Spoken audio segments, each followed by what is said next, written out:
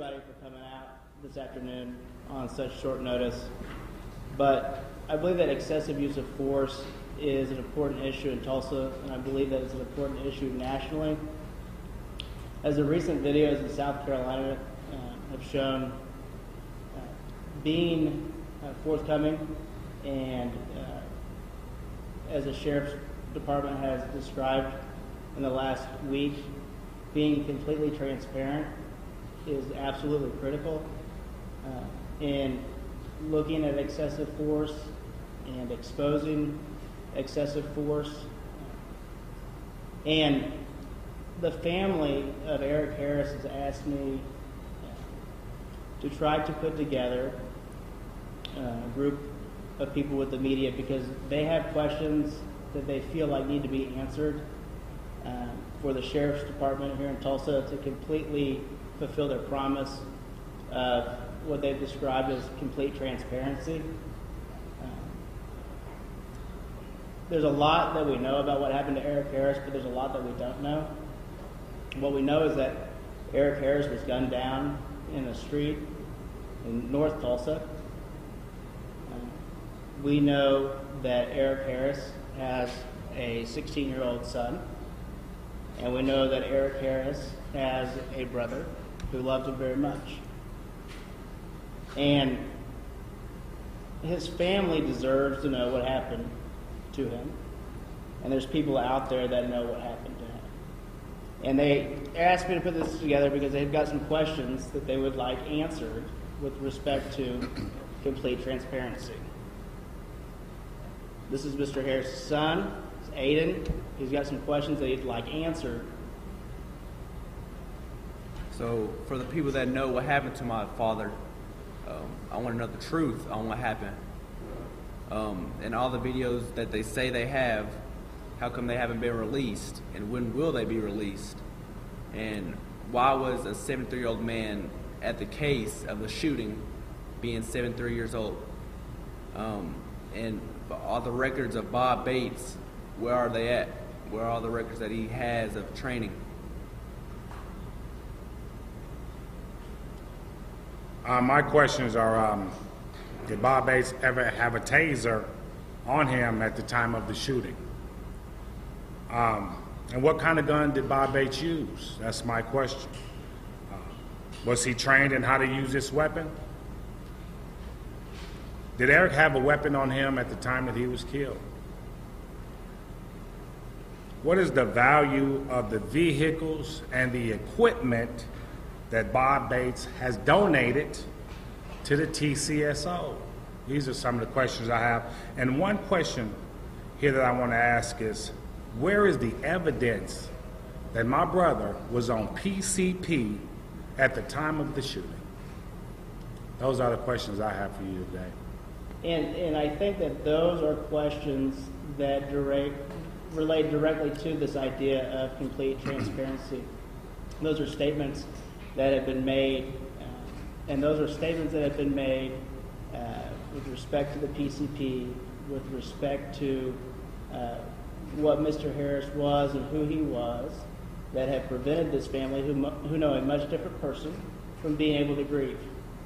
And I would ask that the Tulsa County Sheriff's Office, regardless of what they are legally required to do or not do, that they come forward and they answer these questions like they do in every other shooting where there are not concerns.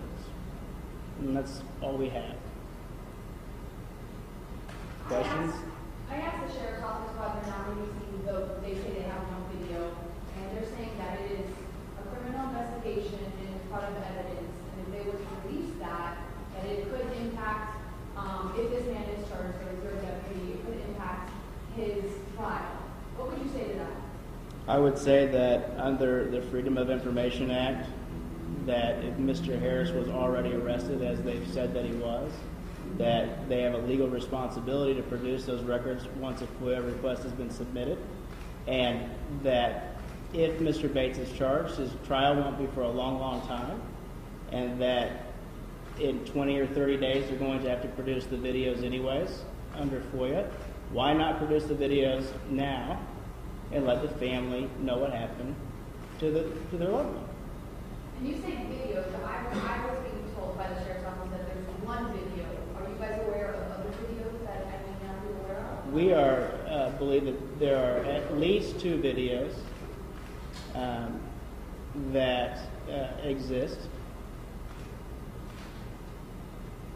Do you know what kind of video? Is that video from the store? Is that video from one of the undercover office deputies? I know that there's video from the store, which is fuzzy and hard to see, but I believe that there's multiple Google glasses that were being worn during this takedown, and that those show in high definition what happened, and that there's also audio with those.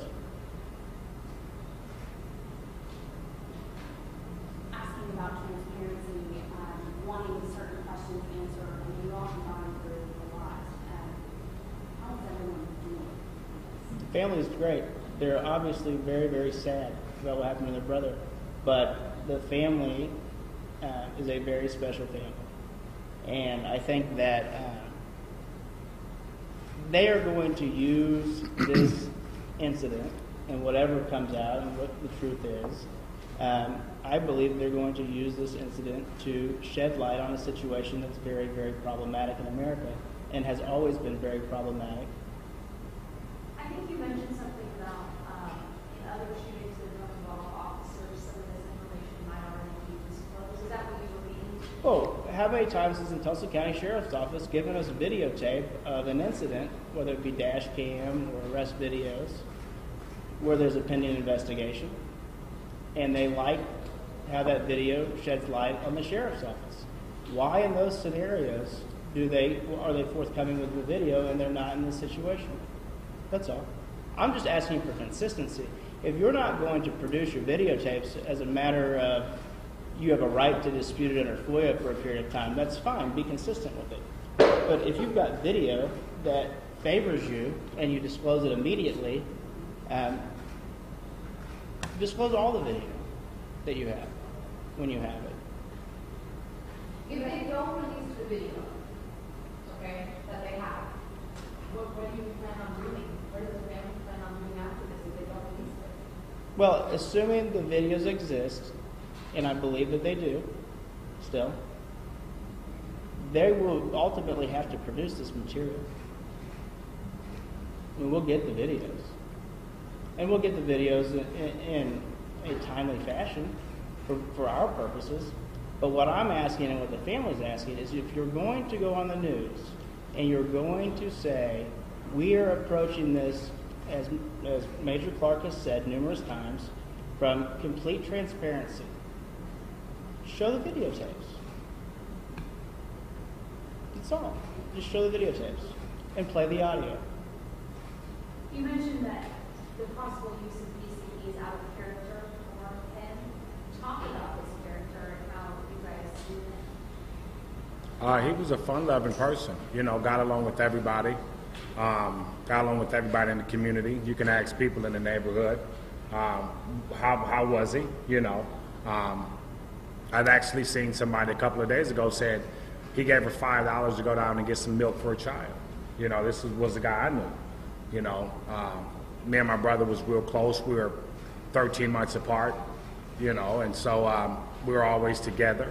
And just an awesome guy, Give you a hug when he see you, kind of like me, and that's just how we was brought up, you know what I mean? And yeah, we have some things in our past that we might not be so crazy about, but don't we all, and he paid the price for that, for all that, you know what I mean?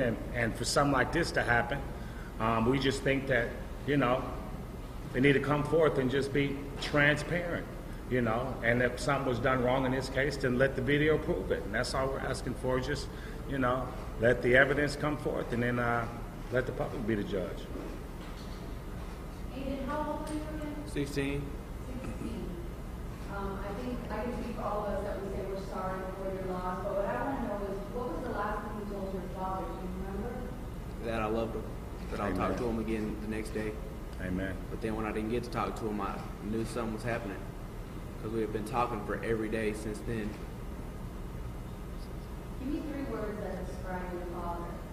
sweet, nice, forgiving, thoughtful. He would do anything for anybody. Would give his last if it made him Do you have any siblings? do it. Yes, I have one older brother, but we have the same mom but different dads. So you're the only son? Yes. The only son. Yes. Yes. And this is his only brother, and Eric's parents are deceased. Any other questions? I can't help with you. You know, we've been covering an officer involved shooting that happened in Muskogee recently, and their police department, you know, was extremely forthcoming with video.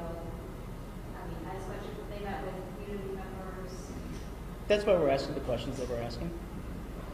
That's usually what happens. I mean, usually they are forthcoming.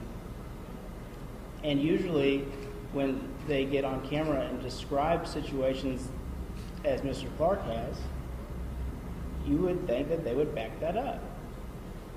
If the videos depict what Mr. Clark has said to the press, why not show them?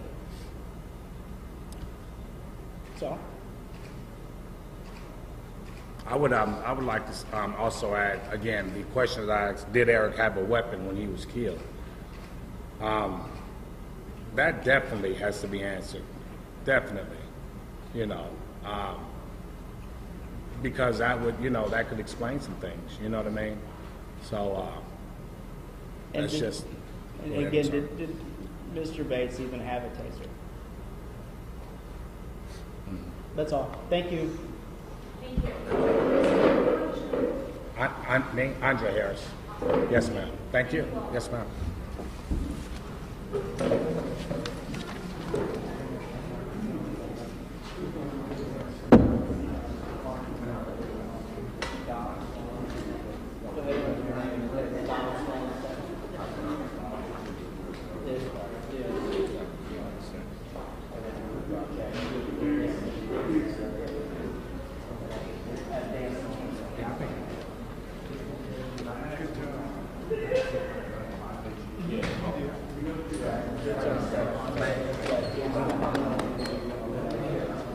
Brother's gonna go down to hero. Man, and you know, I came with this other preacher, and we were praying against the system.